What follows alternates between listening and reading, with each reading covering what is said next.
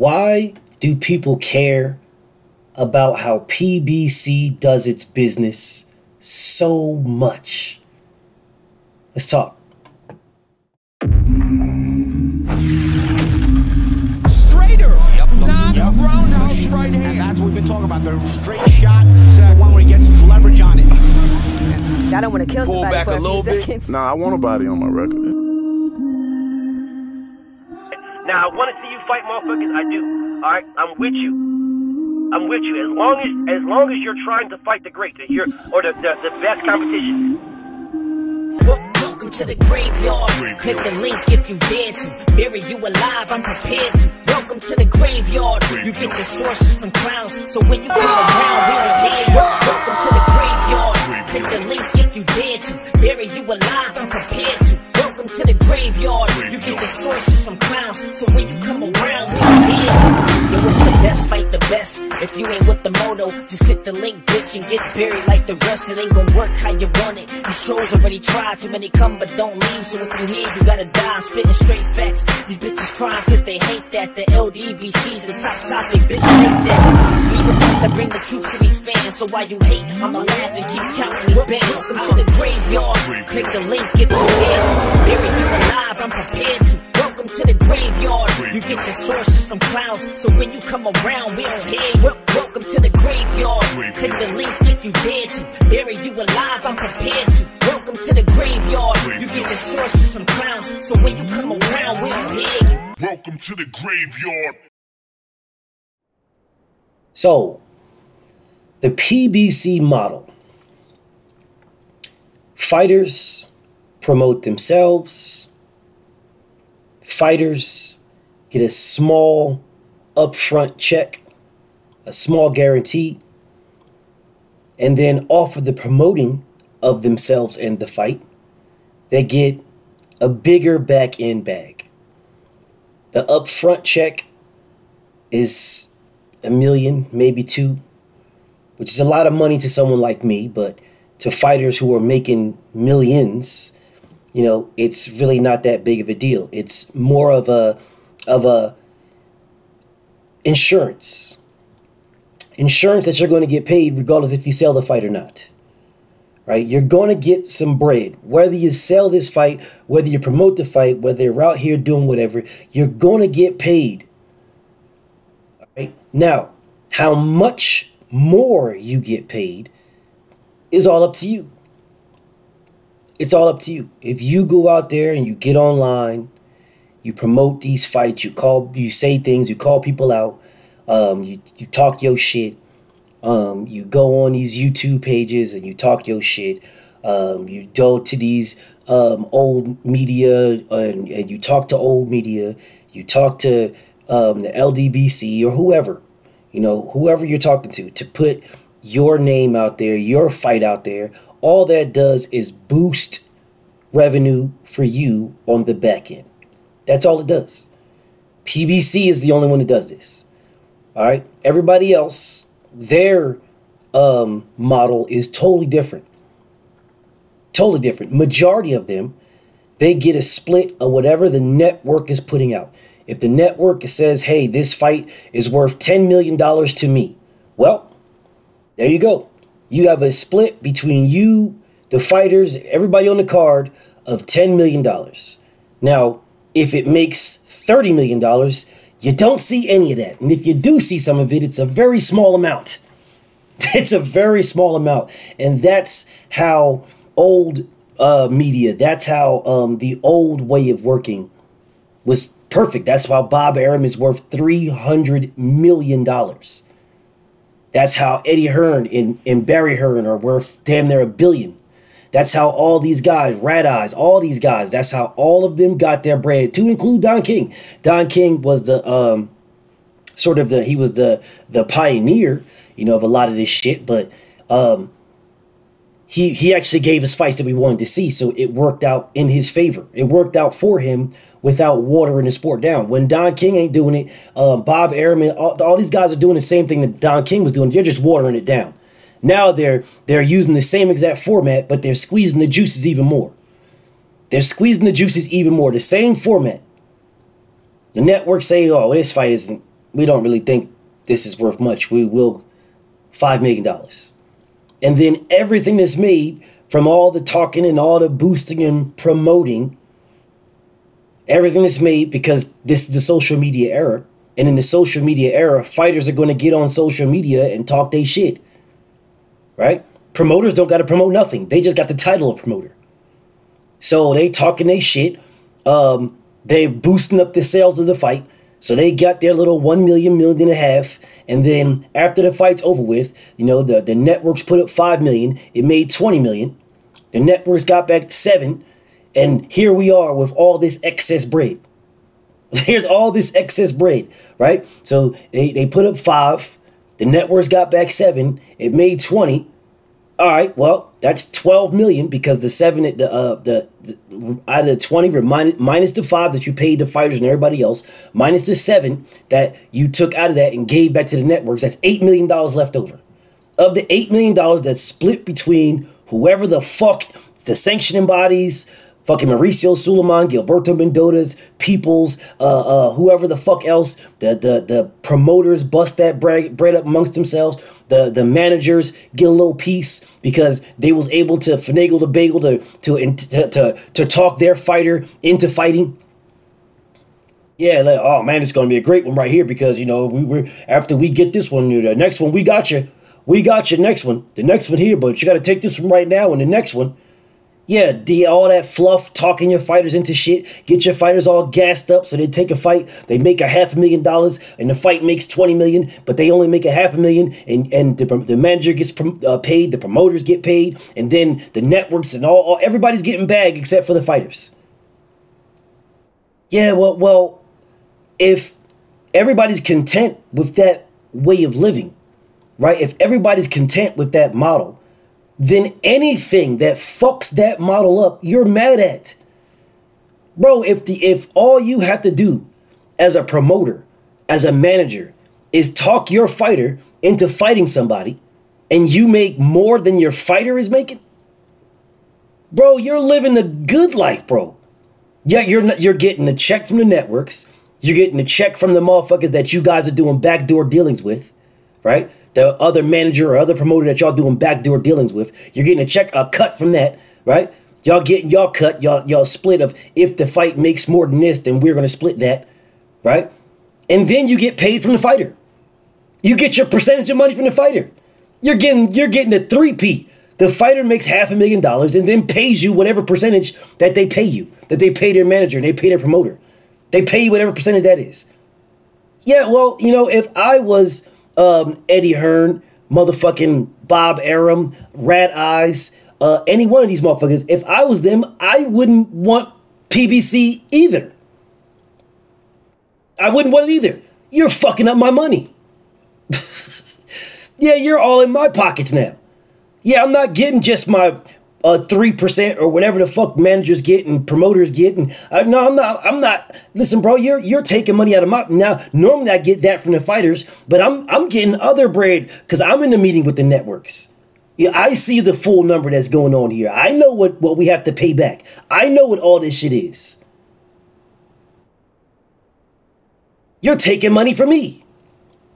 Well, the PBC model does exactly that.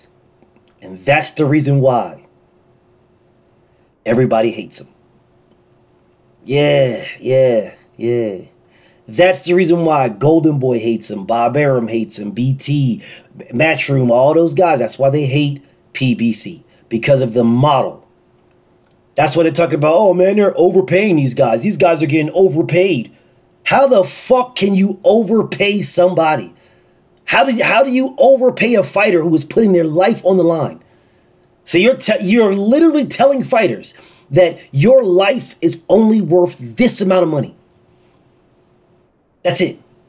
So you go in there, you get into a fight and die in the ring. You're essentially saying your death was only worth this amount. The PBC removed that. They removed that. The PBC says we're going to guarantee you some. We'll get. Let's say we get $5 million from the network. That's what we get. of that 5 million, we're going to guarantee you, you know what I'm saying? Because everybody's going to get their split. And I do believe, I don't know this for a fact, but I believe that the Don King type of thing still goes on, but it only goes on with the front end bread and not the back end bread. Because it would make sense that it goes on with the front end bread, right? Here's 5 million networks willing to put up. Everybody's getting their cuts. Everybody's getting their whatever. There are probably some, not to say PBC is perfect, but the model is better than all the other ones, right? So they're probably getting their cuts, but their cuts are smaller. So if you make a lot of money on the back end, you're getting a lot more money than what you would get with other promotional companies, because they're not promoting you anyway. No promotional company is promoting you. None. You are promoting yourself. This is a social media era. All these fighters have Instagram, Facebook, Twitter, Twitch, Snapchat, all these other type of, they all have them. They all have their following. They all have their fan base. They promote themselves. The promoters do not promote nothing. They just attach their name to them as a promoter and get paid. They do not promote anything. But the PBC model gives the fighters bigger bags on the back end than the front end. And the back end is the unknown. It's the unknown. The front end says, this is what I believe this fight is worth. But the back end says, this is what the fans believe it was worth.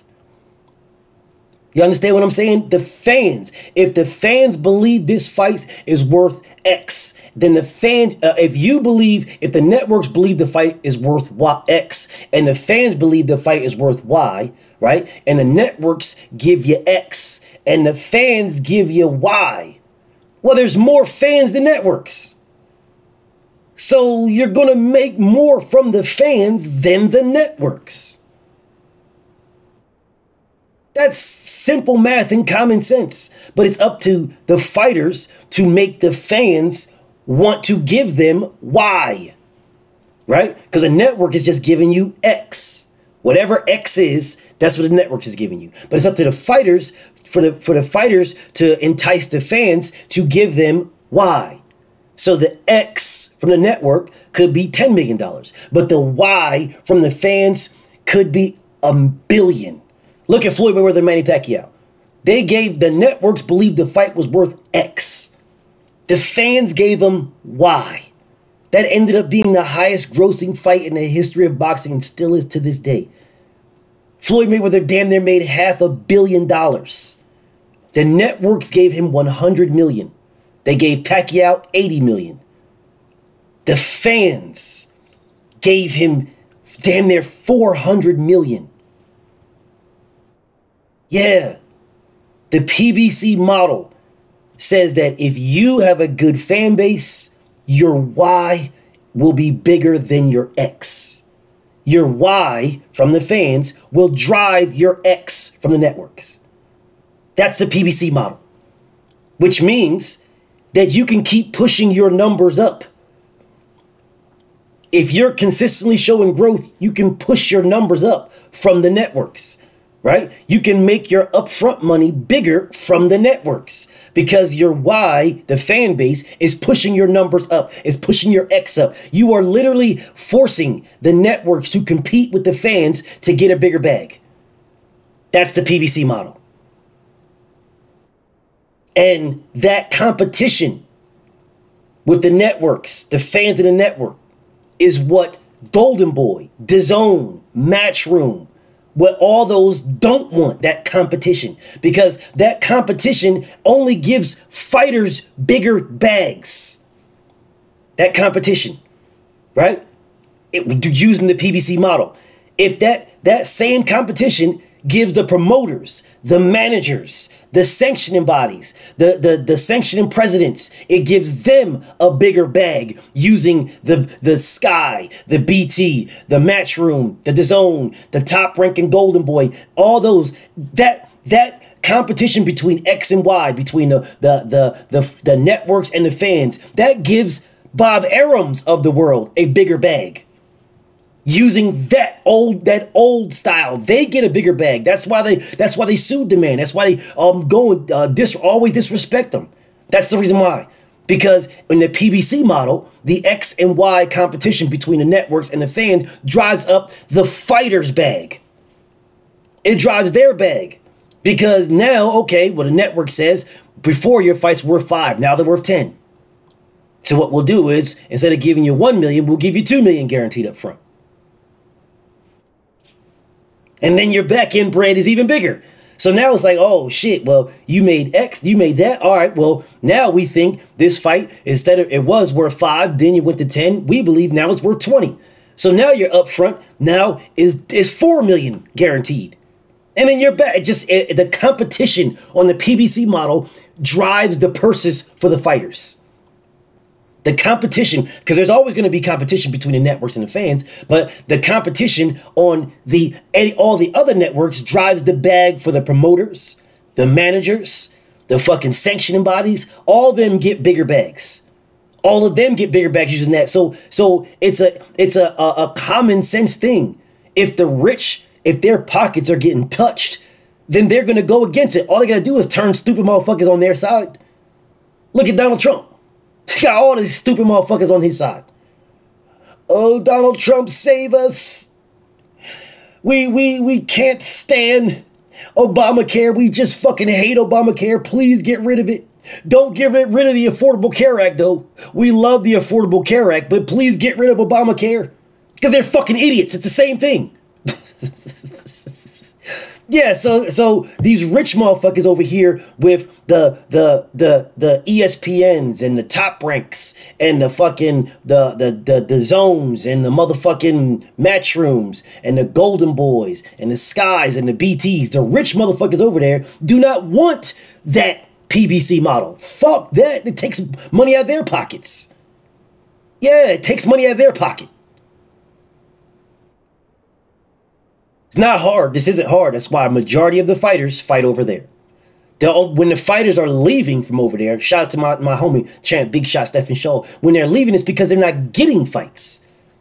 Right? They're not getting fights. So it's like, fuck it. I'll just take my chance over here. At least I'll get a fight over here. But over there, they're not getting fight. But that's the only issue why motherfuckers leave. Because they didn't get a fight.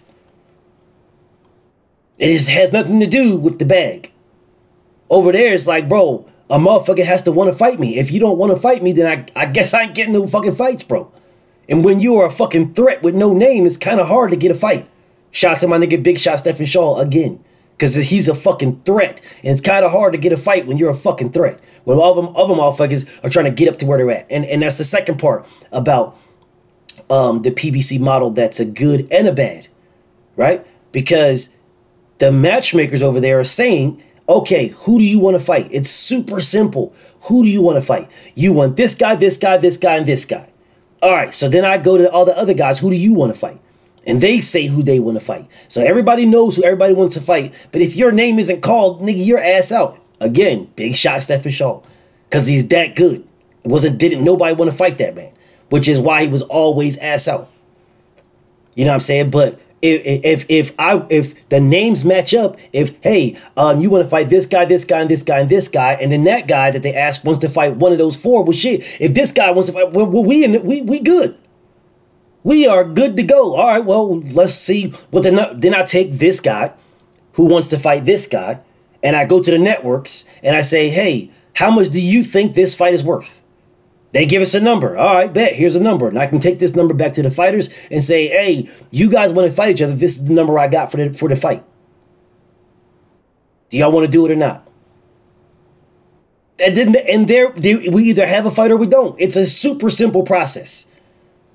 It's not like that with these other networks. No, they have literally their matchmakers say, oh, hell no.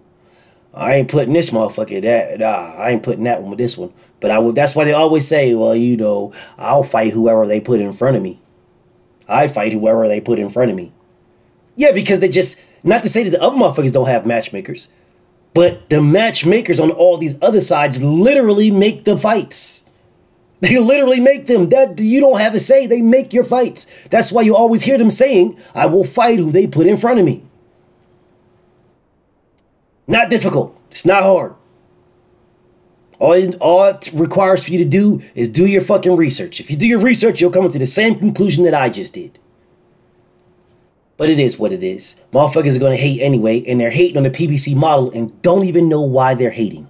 They have no fucking idea. Out here talking about Al Heyman needs to make this, and Al Heyman needs to make that, and Al Heyman needs to make that. Al Heyman don't force these guys to fight each other. That's just something that y'all just say. Whatever. Y'all know what it is. Y'all just don't like it because it goes against whatever fighter you're rocking with. Whatever fighter you're rocking with, you know it goes against it. So, well, or it goes, it's in line with it, but it's going to make them look bad. So now, oh no, that fuck Al Heyman's on some shit when you've never heard the man speak. Oh man, PBC is garbage, man. Hey, fucked up over there. PBC doing all that blah blah blah. But then you'll look and say, well, damn, they're all fighting each other. So if they're all fighting each other, then that means somebody must have asked somebody, do you want to fight this man? Do you want to fight that man? And they said yes. Yeah, they said yes. Keith Thurman said he wanted to fight Danny Garcia. Danny Garcia said he wanted to fight Keith Thurman. They made the fight. Keith Thurman said he wanted to fight Sean Porter. Sean Porter said he wanted to fight Keith Thurman. They made the fight. Errol Spence said he wanted to fight Danny Garcia and Sean Porter.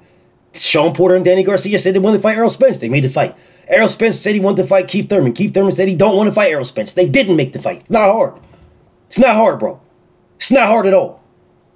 You guys just make it hard because, like I said, it goes against the narrative that you guys want to push. But the reality is right in front of your face. BFTB. Shout out to the mighty LDBC. And I'm out.